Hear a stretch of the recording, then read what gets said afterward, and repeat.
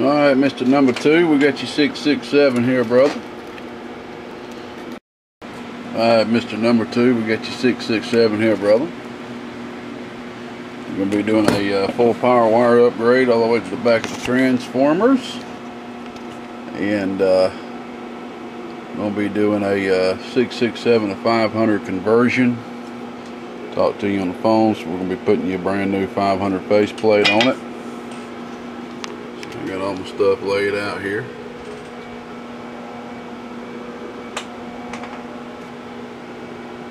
So yeah, man, got everything organized. Let's jump on this thing and get her done for you, so you can get her back. I know you've been waiting a little while, bud, and I appreciate your patience.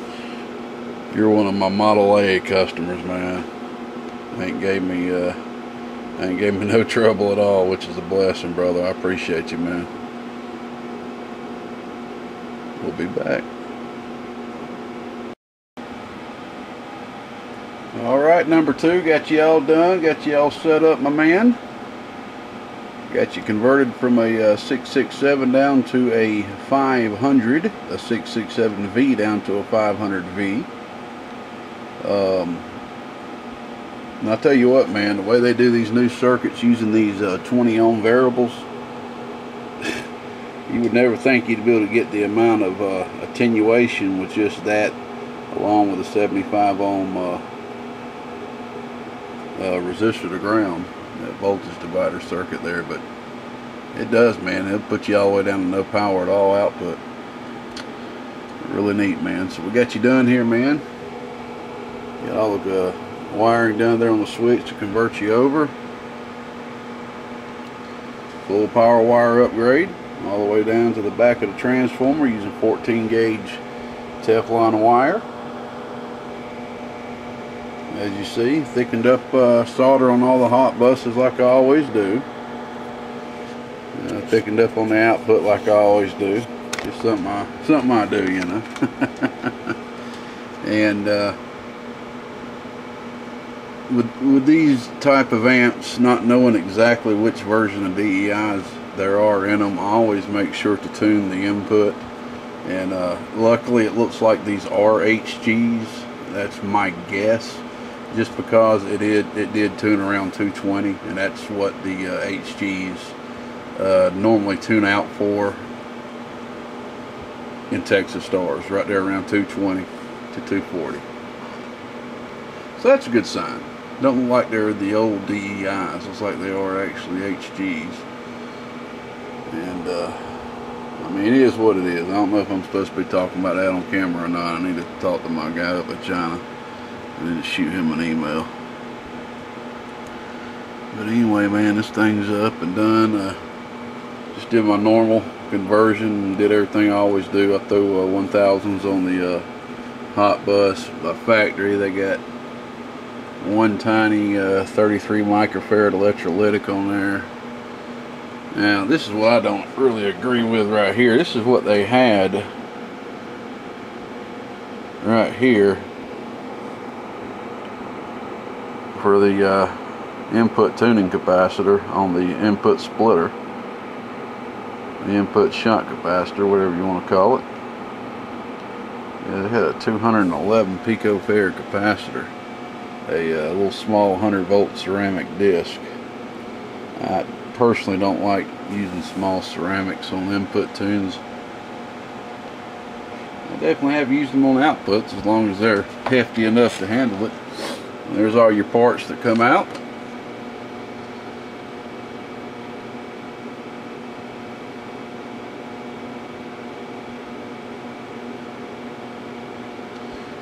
Yeah, this is one of the newer ones. The older ones, what they did was put both IRF 520s on one side of the transformers and threw 104s to shunt to make up for the input and output capacitance of the devices not being there. They later switched it and put one device per side. I'm not sure why they didn't do that from the get-go, but it is what it is. So we went from this right here, powering this 2-pin section. We went from this to this 14 gauge. We went from this right here powering, delivering current to both two-pill sections, or shall I say into to distribute the current to both two-pill sections, because then it went from this right here to let's see, this right here is,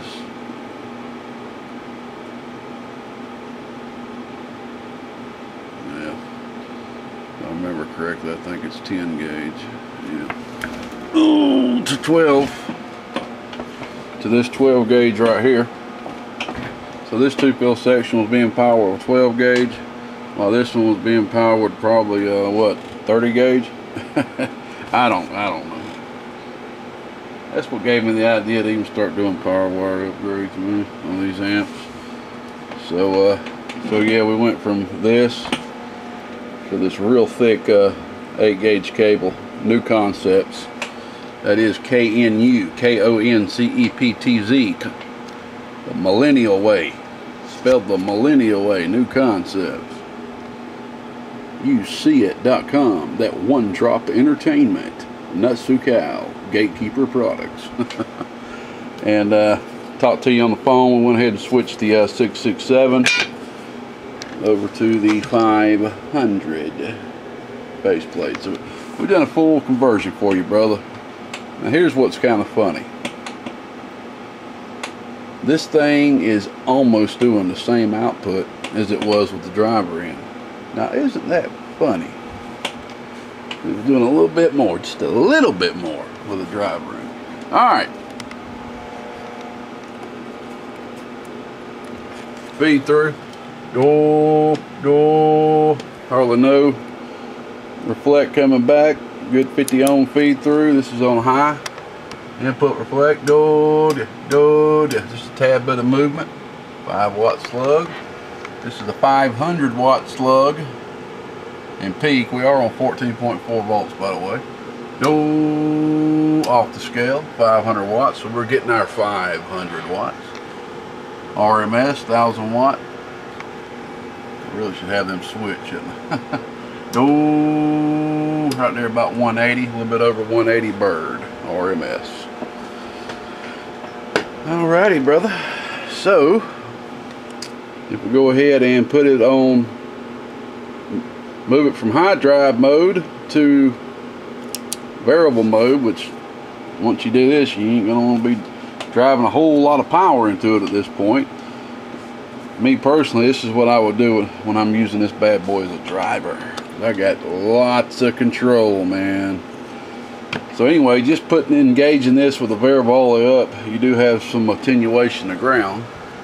So that changes us to a little bit under 400 watts. Right there about 100 bird. Alright.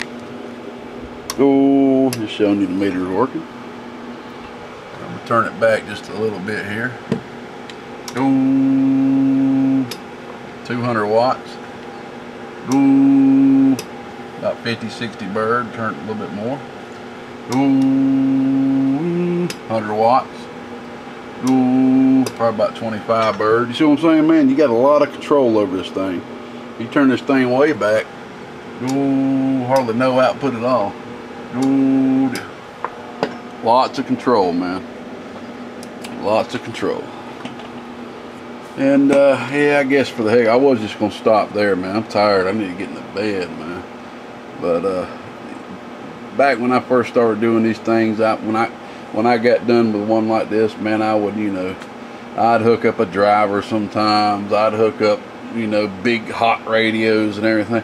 But that's with the Toshiba Texastars with Toshibas in them. When I'm dealing with these right here, I don't want to do all that crazy stuff, man. I want to keep these transistors as close to health as possible as they were when they got here. If I get in here and start driving the living crap out of it, man, that ain't what I need to do, man, with these. These are not like Toshibas. These can't take the abuse that a Toshiba can take. Oh boy, they do the same output. I'm talking about HGs, by the way. My best guess, these are HGs. He switched over to HG I was about to say a long time ago, about 2 years ago, I think. I don't know if it's public knowledge or not, but let me tell you what, man, his sales would increase dramatically if he would just simply, and I'm saying this out of complete kindness, 100% kindness, if he would just simply put the word HG somewhere on that top, just so people would know, hey, these are DEIs, yeah, but they're HGs. I kind of call it telling the truth. And I wouldn't say that, but the problem is, me and about every other builder knows DEI has an absolute terrible name. It's just because of X-Force using them at first and finding out that they did the watts, but they just did not hold up. And then they got a very, very bad name. Every time I talk to anybody about them, they're, oh no, those are DEIs, I don't want them. I want these switched out, man. I've had people send me brand new Texastars, and I know they're HGs in them because they're straight from the factory. I know they're HGs. But I've got to take them out and put HGs in them. Like, it makes no sense to me. And I tell the customer, but it don't matter. It's just them seeing that DEI logo on there that rubs them the wrong way. So I'm literally taking HG08-4s out and putting HG08-4s in. The only difference is the tops are different. And you know, I mean, it rubs me the wrong way from having to do that, but that's what I'm saying. If you could just put that tiny letters somewhere, HG, people would know. The word would get around. Plus, we wouldn't have to guess too, since there's like 2 or 3 different DEI versions. I wouldn't have to guess, are these HGs or are they not?